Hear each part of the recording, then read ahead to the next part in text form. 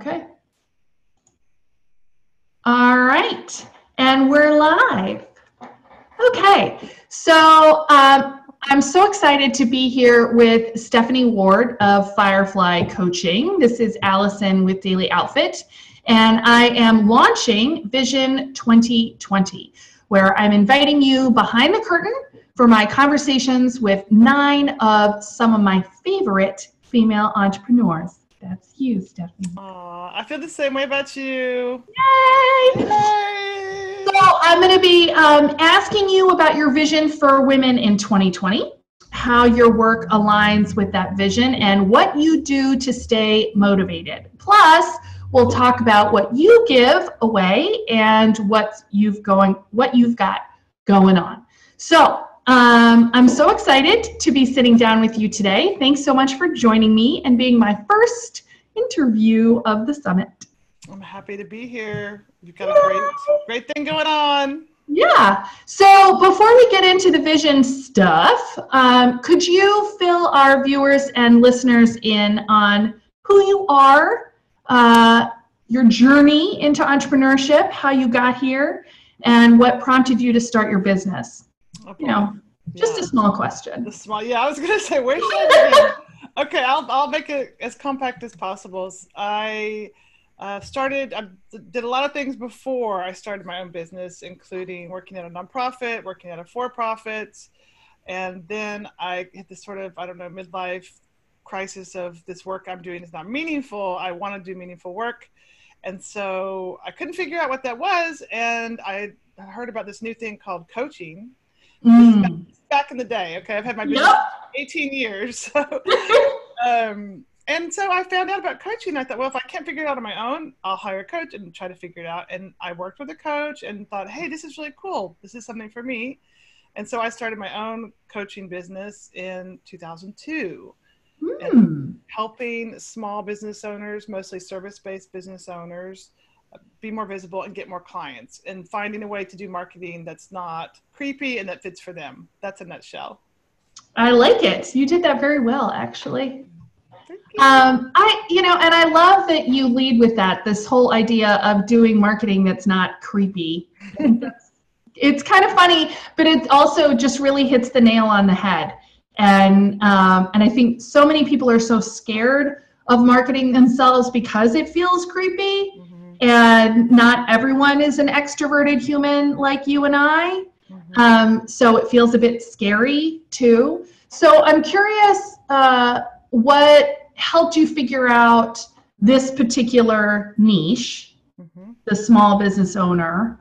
Was that from your background, or was that just the people that you like to hang with? Like, how did you? Well, when I first started off in 2002, I actually had 3 target market groups. They were somewhat related. So it was the small business owners, it was career changers, and leadership, people, leaders in corporate.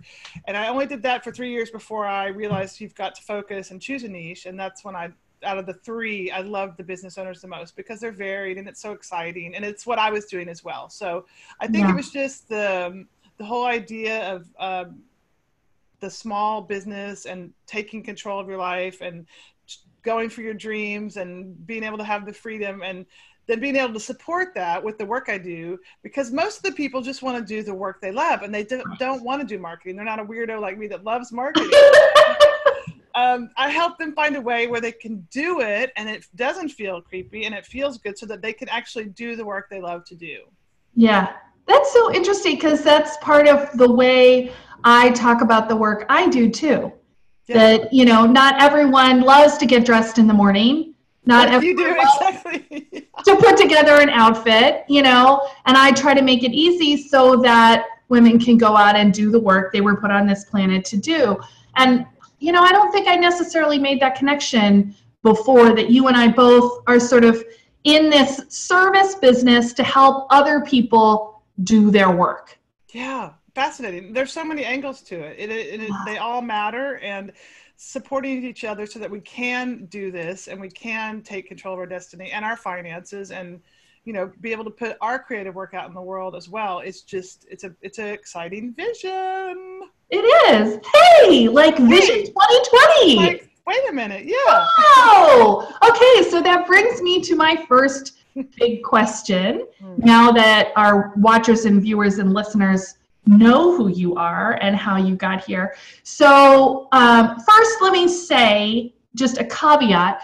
When I'm talking about women, obviously I realize women are not all the same. We're not a monolith. You know, you and I are not the same person, even though we're women.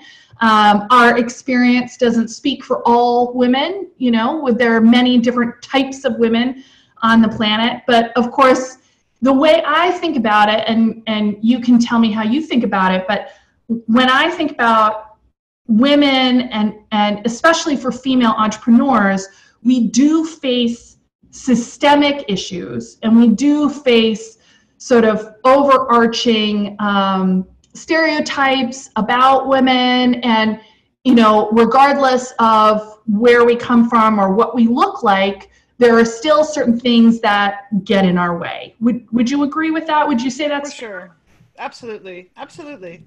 Yeah. And so when I talk about, you know, a vision for women, I'm talking about it sort of from that perspective. Like, you know, regardless of where you're coming from, and of course you may have more issues or there may be more things standing in your way, that all of us kind of have to jump a certain number of hoops.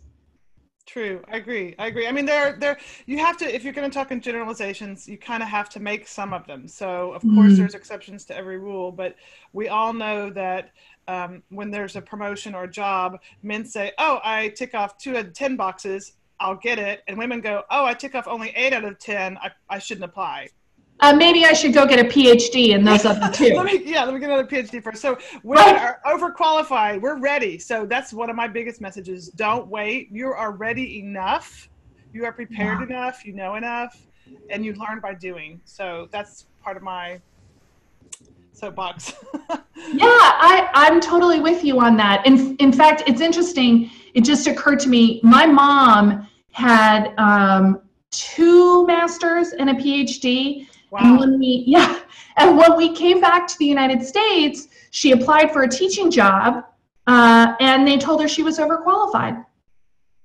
Okay. It's like, wait. Okay, can't win for losing. The catch. Yeah, right. So in actual fact, you could be penalized for doing all of that training and getting so prepared and getting to that point in your life where you're like, I'm ready now. And the world's like, you're kind of too ready for us.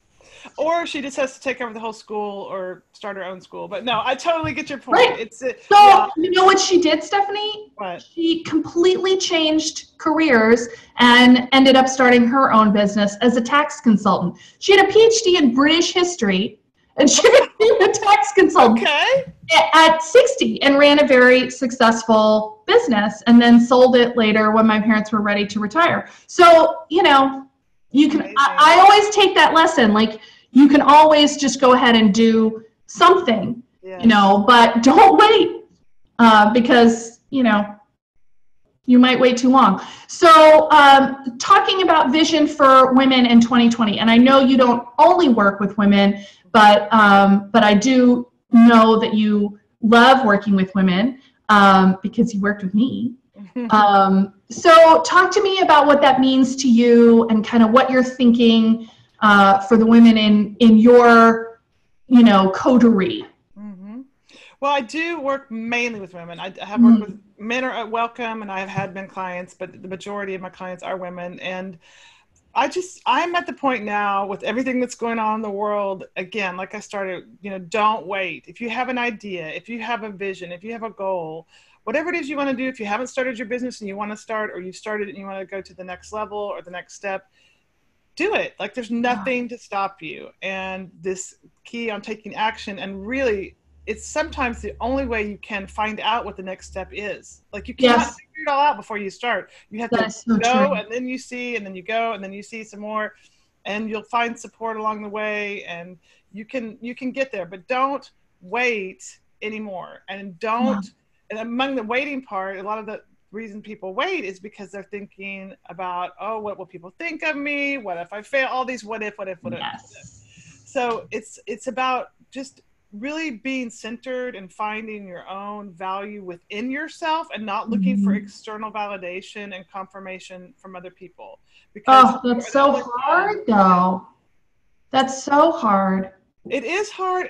I really look at it as a practice, just like a skill, building a muscle. And you've heard me talk about the 4 Agreements by Miguel Ruiz. It's a book. Check it out. And one of the agreements is don't take anything personally. And that means good or bad. So if you love me, that's about you. And if you hate me, that's about you. And once you can get that, it's like, okay, so then you don't, the praise also rolls off your back.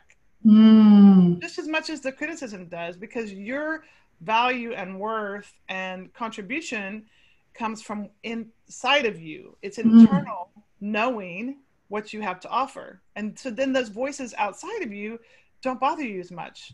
Woo! Woo! We just went real deep. I like that. I like that a lot. And it's so interesting to me because when I think about when people give me praise, you know, between you and me and everyone else who's listening, honestly, when people tell me, you know, how much they've enjoyed working with me or whatever, I love hearing it. But most of the time, I know it's true. That's what you know, so I'm not surprised because I've seen all along the way them having these aha moments or discovering things, or I can see their, you know, arc throughout the program from where they started to where they are, and they've been reflecting, you know, the entire journey. And I'm sure that's true for you with your clients. At, you know, at the end of your engagement, you know, they're so much better off than when they started, right? So when they reflect that back to you, it's like, yeah, you are. Like, yeah, that's true.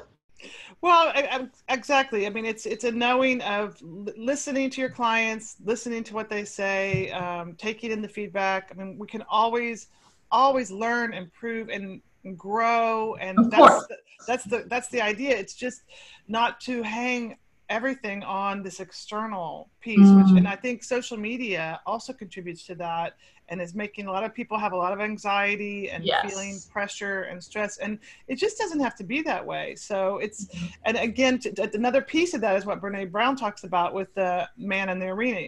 Don't listen to anyone who's not in the arena. You know, only listen to a few people that you trust that are also in the arena, that you value their opinion. You don't have to listen. You know, everyone's got an opinion, so it doesn't have to be something that you absorb and take personally. Well, and you know, that's why I'm doing this over the next 3 days, because I got the advice early on when I was starting my business to, you know, gather a council, to have a group of people that I really trust and care about their opinion, and to continually check in with them. And I call them my balcony, and you're definitely one of them.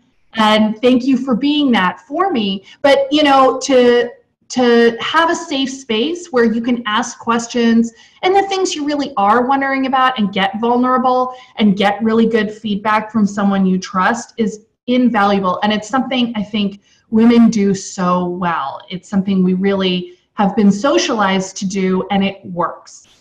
Right. So let's capitalize on that. Let's make the best of all the things we're really good at naturally anyway. And that will help us pump up our skills in the areas that maybe we need to lift a bit. So yeah, I'm all for that. Bring people around you, create a mastermind, join a mastermind, bring people in, have conversations, and share experiences with each other. Yeah. It's something you were saying earlier about how you really believe in the human element of marketing. And I love that about you. Because when you're talking about the human element, it's also, there's a vulnerability there and a being real, right? So would you say that your vision for women in 2020 is just to get to it, get into the game, be vulnerable, show up as who you are? Am I putting words in your mouth, or would you say that's on it? No, for sure. I mean, you've got to show up, and you've got to be willing to be visible for the person you are. And don't try to be anything or do anything that someone else tells you. Be yourself and be a human. And however that comes up for you, if you're introvert, if you're shy, if you have a, dry sense of humor, if you're extrovert, whatever it is, be that. And then just make connections with human. I often say just replace the word marketing with connecting. And if you look at it like that, just forget about the word marketing and just say, okay, how am I going to connect with people today? How am I going to connect with someone? So online connection, in-person connecting. And connecting is about listening and about being helpful and about being empathetic. And that's sounds like fun to me. Right. So then it's completely doable, and it's much more, it's easier to just do it because you're much more relaxed and you switch the attention away from yourself to the other person, focused on them, being interested in them instead of working on being interesting, and just being a helpful human. And then connection happens. Yeah. Yeah. I love that. It leads me to my next question, actually, very nicely, which is how your work serves that vision. And, just to bring it back full circle, when you're talking about marketing, and I know this is true about you, you're always talking about how to get into connection with people. So do you want to say a little bit more about that, like more specifically about marketing?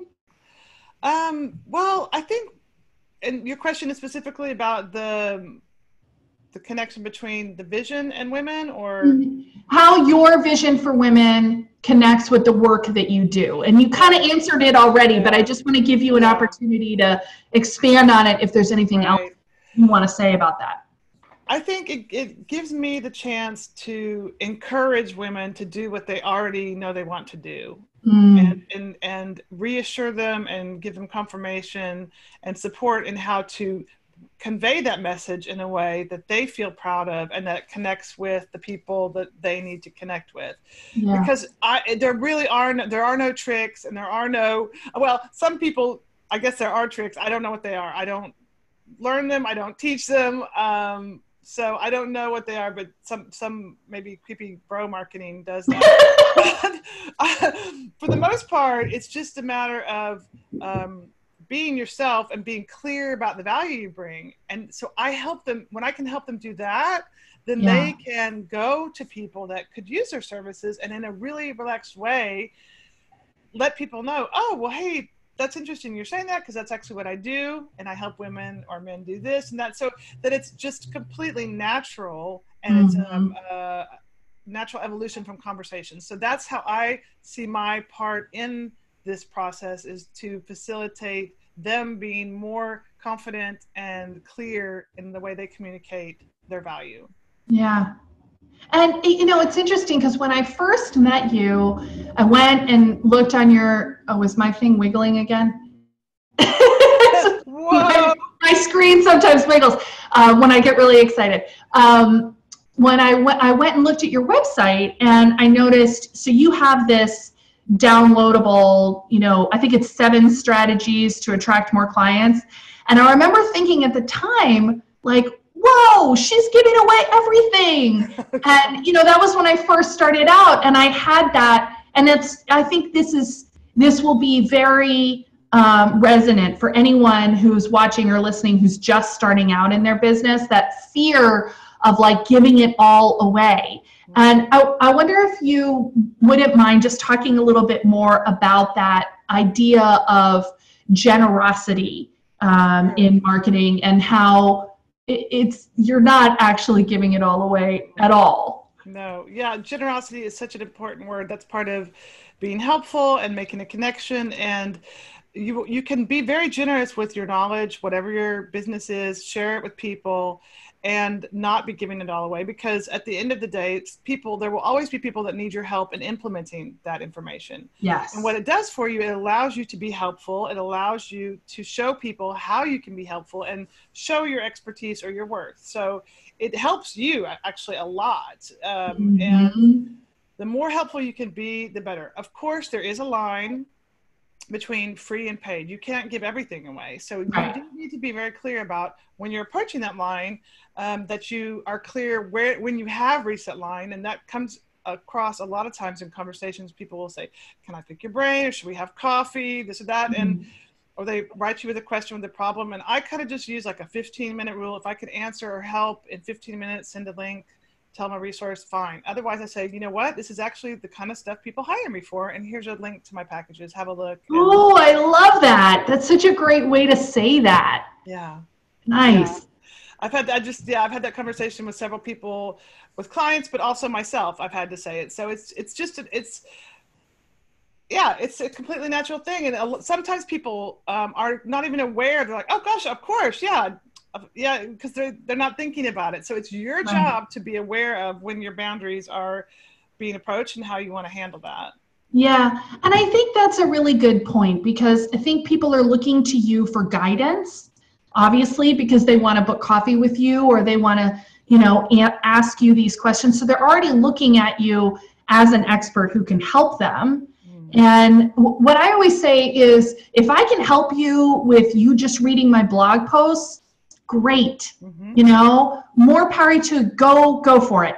But there are people who really need to be in a group class. There are people who really need to work one-on-one. And when you say, this is actually the kind of stuff people hire me for, that helps them realize, oh, okay, well, this is a very specific question that I'm going to need to work through, and I'm going to need to decide, is this how I want to invest my business development dollars, here and now, or is this something that I can, figure out later, or whatever. And it's sort of, it's again, you acting as the expert and guiding them through this process so that they can make informed decisions. Absolutely. And that's also generous. It's an act of service. It is an act of service to be clear with people about that, and to be clear yourself about how you work and how you can best serve them. So, and like you said, doesn't Brene Brown say that clarity is kindness? Isn't that her thing? Clear is kind. Yes, I remember that quote. It's a big in her book. Big text. Clear is kind. Yes. Yeah. Yes. All right. So we've talked about your vision. We've talked about how you serve that vision. Now, what I want to know, because I don't think we've ever had this conversation, is what keeps you motivated? So what do you do? I don't know. Well, maybe I should ask the question first, Stephanie. Like, do you ever get bummed out or like freaked out? Or, I mean, you're so positive. You ever because that entrepreneurial roller coaster can be no joke. What do you do when you're on you're trying to get up that hill? How do you stay motivated? Yeah. That's a great question. I am, for the most part, a very positive person.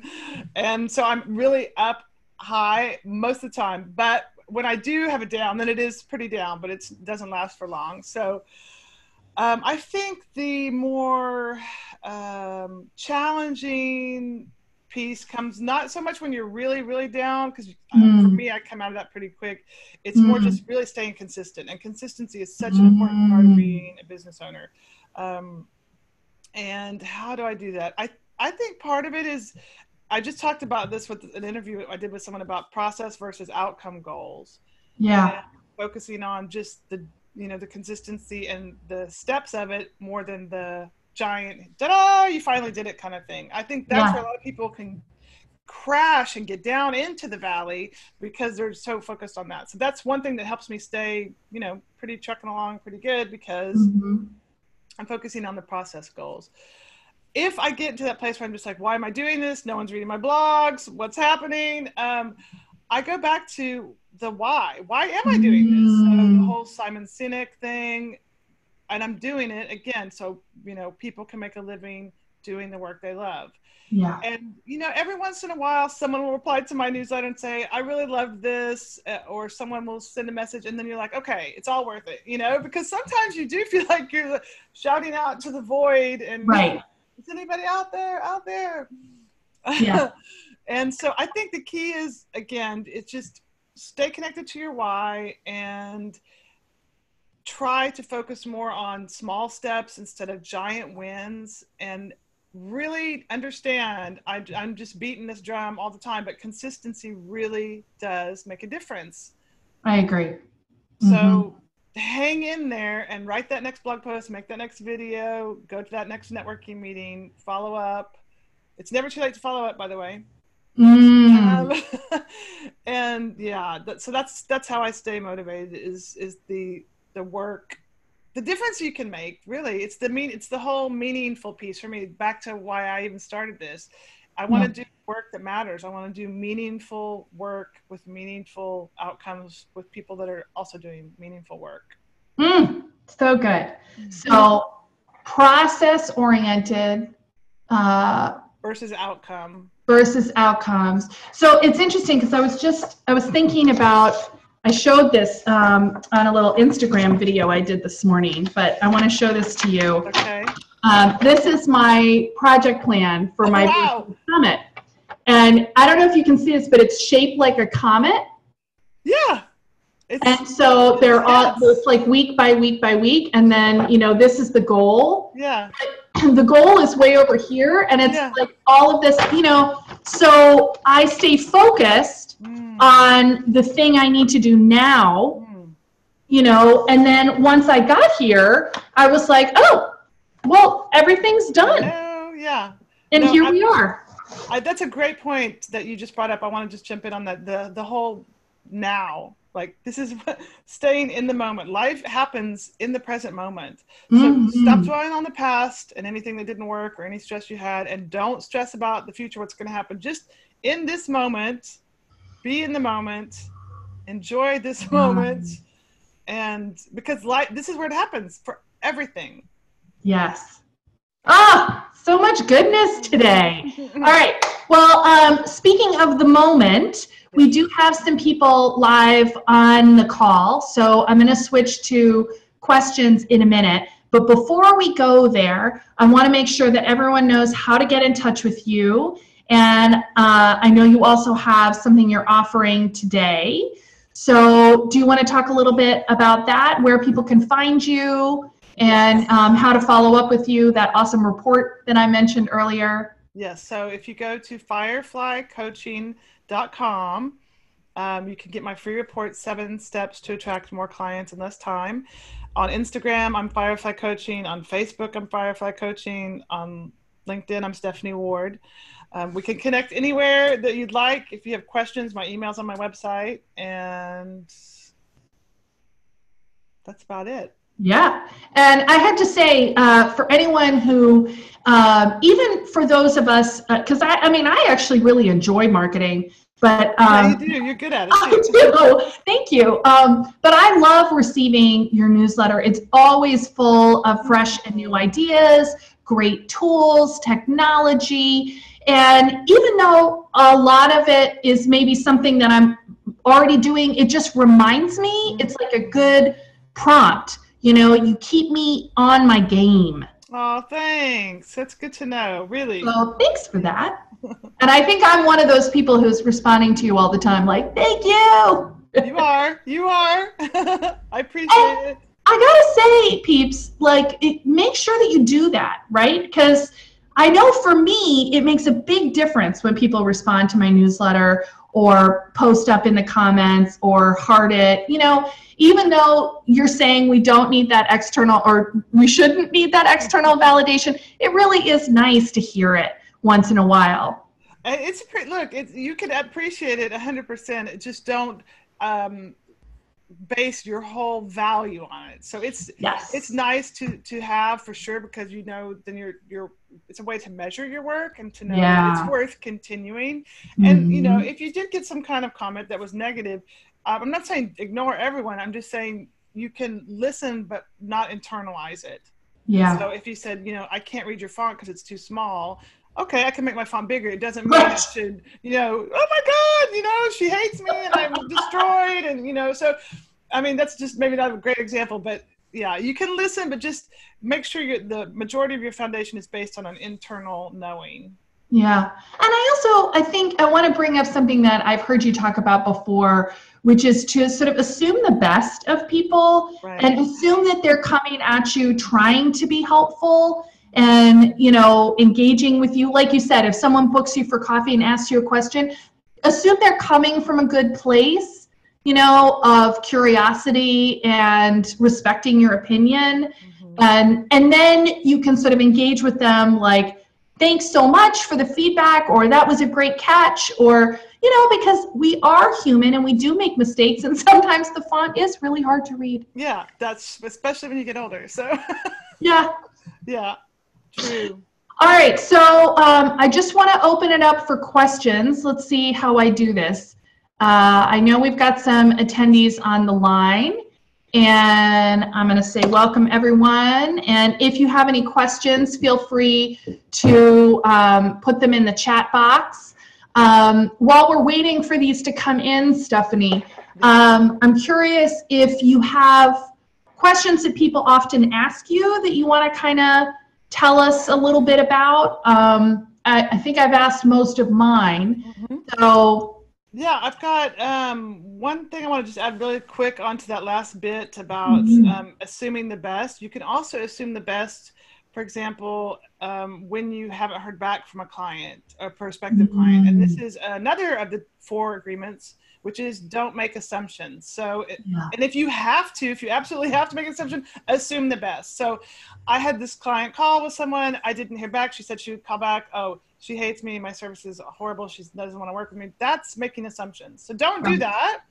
But if you feel compelled to close the story or make up a story, which we do as humans, say she's really busy. She went on a vacation. She sent me an email and went to spam, whatever. But you make a nice story out of it.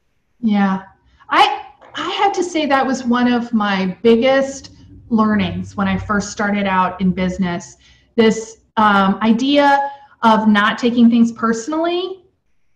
So one of the things that my coach had me do was walk around and say, oops, I made a mistake. Oops, I made a mistake. And like, just get used to the idea that I'm human and I make mistakes. And then to really ask questions about those stories I was making up to see if they were true. Okay, so we've got some comments coming in. That was very helpful from Sarah, so thank you, Sarah. Erin says, I live by that philosophy. Once I heard it from Brene Brown, I really live by it because it helps me treat people with so much more grace. Love the word grace. Yes. It does. Yes. It does. And Sarah said, love the 15-minute rule.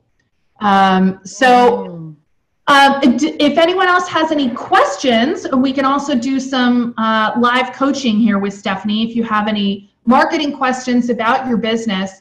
And to follow up on that, so I have a question for you. Okay.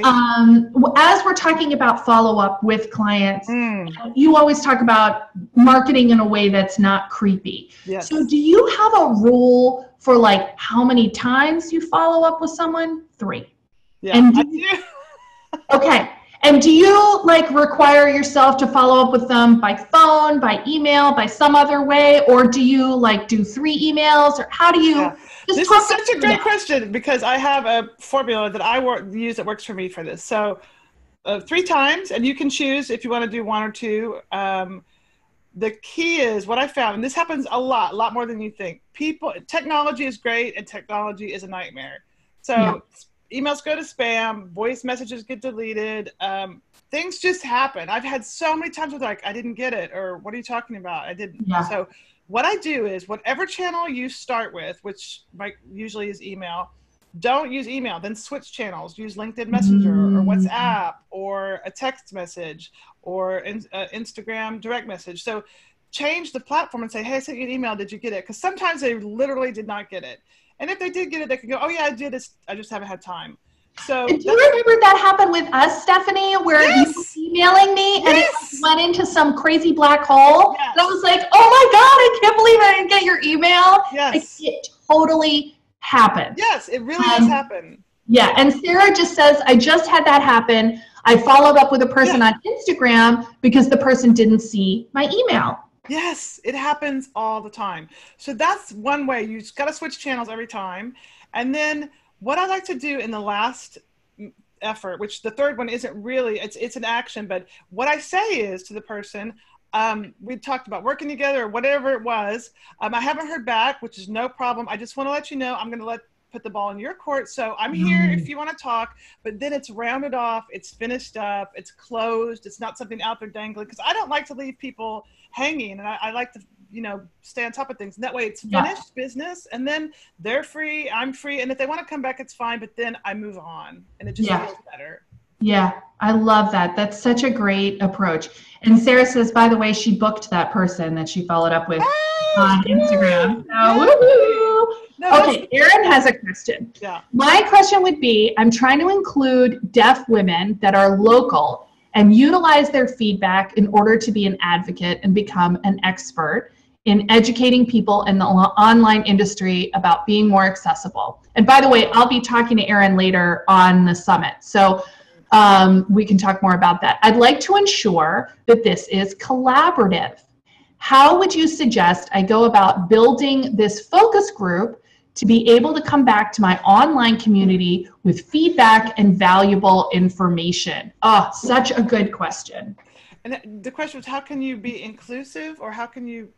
So what she wants to do is build a focus group, and she'd like your advice on how to do that, so that she can go back to her online community and say, I've gotten feedback, here's on my approach, and here's some valuable information. And so you're looking on how to approach people to get them into the focus group? Is that your question or do you already have the people? Yes. Okay. So, well, let's see. And you said they are hearing impaired? Yes. Okay, so then it would be a text message or a video with captions. I would tell your story in a way that shows them that. Oh, she says use the word deaf, not hearing impaired. Okay. Excellent. Thank you for that. So I would tell the story in a way that shows them that you are in a position to advocate for them, and you need their assistance to do that. And explain the mission and the vision, why you're even doing this, and invite them in a letter form. I personally prefer snail mail, if at all possible, if you have their post addresses, because people are, well, first of all, sending an email actually technically could be spam, and snail mail is just much more personal. And so if you have the list of people and you can get their post address, I would go that route. That's lovely. I love having received many notes from you. It is really nice. And just, Erin, to give you feedback on kind of how I put together this summit, I used email, and I sent an invitation to everyone, as you know, because you got one, to invite them in. And not everyone said yes. Not everyone could do it. Not everyone was feeling it. But the people who did say yes, then they're in the group. And then I created a group on LinkedIn to sort of centralize all the communication for everyone in the summit. So I would just add something too. You can also, if you have the something valuable that you can give these people, offer them something in return. So if you would be part of this focus group for me, I would like to in return do this for you. Yeah. Interested, and I'm not sure what that would be for you, but there's usually always something that you could offer, and it's just to show that you do appreciate, because it's going to take their time and energy, and that it's a reciprocal in some way. Yeah, actually, that's a really great point. I do this with select former clients. I have a very small focus group, and what I offer them in return is ongoing, style questions answered. There you go. So, I'll do a shout out to 2 of them in the group and say, do you have anything that's been coming up, or do you have any events? Do you want any feedback? And of course, it's not a full, event styling session, but it's just quick. And because I know them and worked with them before, it's easy for me to do that, and I enjoy it. So It's a win-win for both of us. So Mary Jane says, Allison and Stephanie, thank you both for such an energetic and interesting session. Big hugs to you both. Big hugs to you, Mary Jane. Hi. And Erin says, I think my main worry is people worry about confidentiality. That is such a good point about being able to reciprocate. Right. So if that's an issue, then find a way to do something that's done privately, Yeah. and always just ask about permission along the way and how much they're comfortable sharing.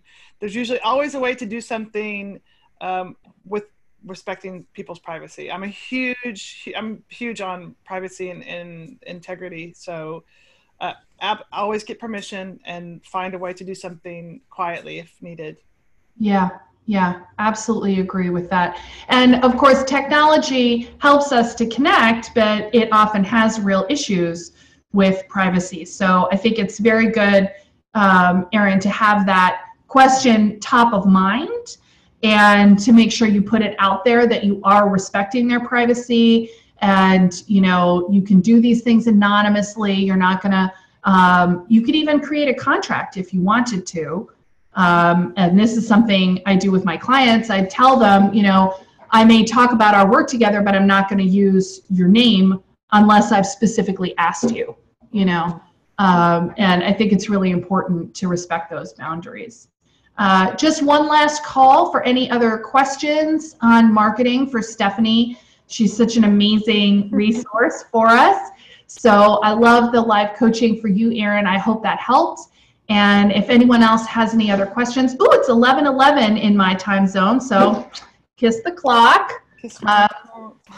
Hoping for lots of success. Oh, I forgot I have a touch screen. That means I can't see the chat. Okay. So for those of you who have not bought a ticket, if you want, you can buy a ticket to the virtual summit, and then you'll get all of the speakers' free offers in one easy to access email. That's my bunny behind making all that noise, so sorry about that. She decided to just ravage her toys in her pen. Anything else you want to tell us, Stephanie, before we sign off? I would like to just add one piece that's come up a lot lately is we can't work with you if we don't know what you offer. And so my request and challenge to you all is to make sure that you are sharing your offers are visible and clear on your website, and that you're actually telling people about your offers.